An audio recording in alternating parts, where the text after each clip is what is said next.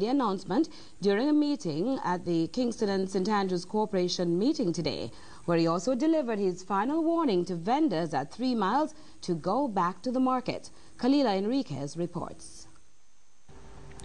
Market vendors who've now settled at 3 miles have become a thorn in the side of the Kingston and St. Andrew Corporation, who are finding it difficult to get them to move. The vendors moved there spontaneously after fire gutted sections of the Coronation Market 2 weeks ago. And despite efforts by the KSAC to accommodate them at more convenient locations, many vendors still haven't budged. On Tuesday, Mayor Desmond Mackenzie issued an appeal for them to go back to Coronation Market, which he says has now been cleaned up. And I'm appealing to those persons who have remained at 3 miles. I'm appealing to them to go back to the Coronation Market, because the market can accommodate them. The mayor added that he won't allow 3 miles to become a semi-market and warned that this would be the last time he asks them to move, although he didn't specify what actions will be taken if they refuse. But we are not going to allow people to use the excuse to remain in the 3 miles area for vending. Mayor Mackenzie admits there's still a lot of work to do at the Coronation Market, although he insists it's good enough for the vendors to return. City engineers estimate that the complete repairs will cost over $25 million. And he says that if there are concerns about Coronation's readiness, vendors can simply go to the D.C. Tavares Market in the 3 miles area, which has already been renovated for them. One thing's for sure, they cannot stay where they are now. And the chaos and confusion that has been created in the 3 miles area has caused grave inconvenience. Khalila Enriquez, CVM News. Help is underway for persons whose houses were damaged in Tivoli Gardens during the incursion by the security forces. Housing Minister Dr. Horace Chang today got a first-hand view of what will be required in the community. Minister Chang says it could take days before a price tag is placed on what needs to be done in Tivoli. Officials from the Ministry of Housing have been conducting assessments on what will be required to repair damage to ceilings, doors, windows and furniture. I wouldn't put a timetable. What we'll have to do in the immediate term is to try and see if we can make sure there's shelter for those who have no shelter. And then we take it from there in terms of what we can do to restore some level of normalcy to the homes. He made it clear that the consolidated fund will not be used for this project, adding that the funds will be sought from international donor agencies. I feel very confident there will be. I said, beside whatever we can reorganize and redirect in Jamaica, I'm sure donor agencies will be. The challenge of inner city dysfunction is something that is recognized internationally. It's not only affecting Jamaica, it's affecting many developing countries. And I think in that international agencies are now more sensitive to the issue and willing to invest in it. In going forward, the Water and Housing Minister noted that several changes will be needed in the community. Specifically, he pointed to the need to regularize the consumption of water and electricity in the area. As it relates to the storm drains, which police believe are used by criminals, this is how he responded. Storm drains have to be a part of downtown if we're going to retain the quality of the infrastructure. And in any city you have them. You know, it doesn't make sense stigmatizing. You have to keep them. The flying squad made a major crackdown on a passport and visa racket operating out of downtown Kingston. The lawmen and immigration officials made the early morning bust in an area called U.S. Embassy. Dara Smith has the details. CVM News understands that the police have been monitoring the location called U.S. Embassy, located at 64 Johns Lane in downtown Kingston, for quite some time. And what a significant discovery it was when the lawmen and members of the Passport, Immigration and Citizenship Agency, PICA, made the crackdown. The fraudsters were apparently catering to those traveling to countries all across the world. The search of the bogus location yielded 77 Jamaican passports, 2 United States passports, 1 Australian, 1 Bahamian and 1 Canadian. There was also 1 for South Africa as well. Perhaps the perpetrators were thinking of the imminent World Cup.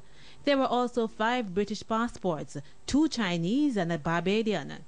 But the find did not stop there.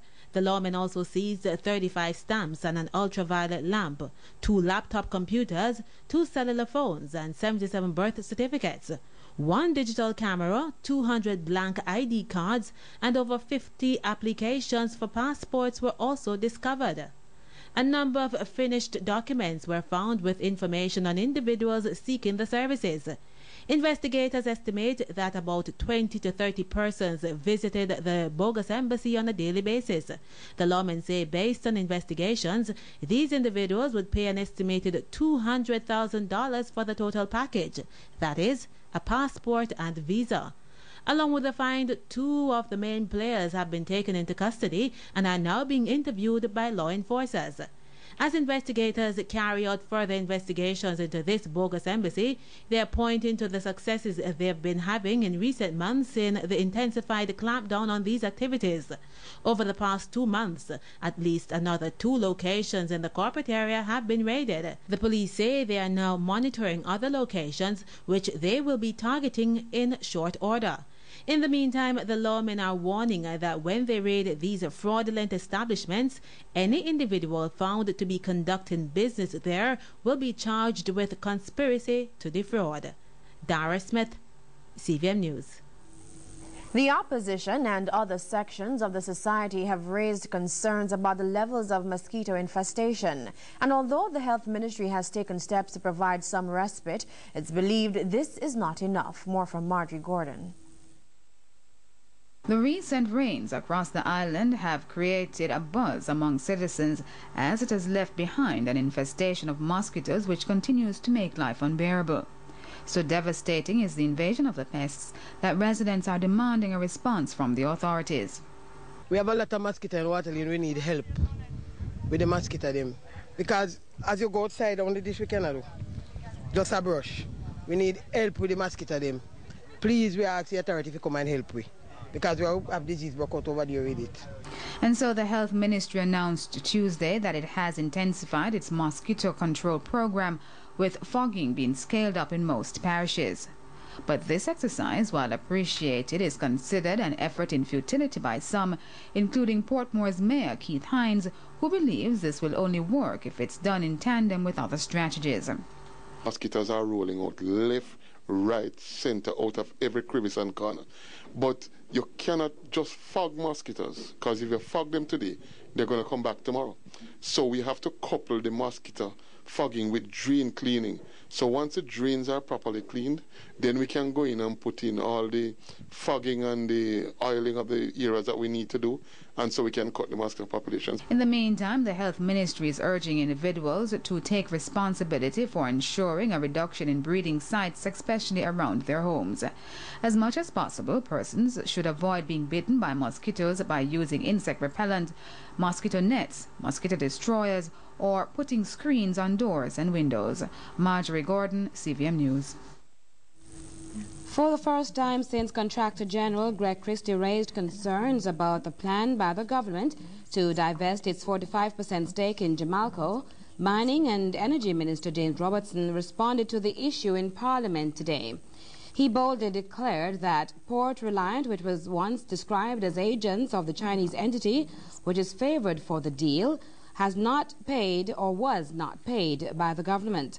However, there was no clear statement as to how Hamfang and another company came to know about the proposal, as there was no advertisement.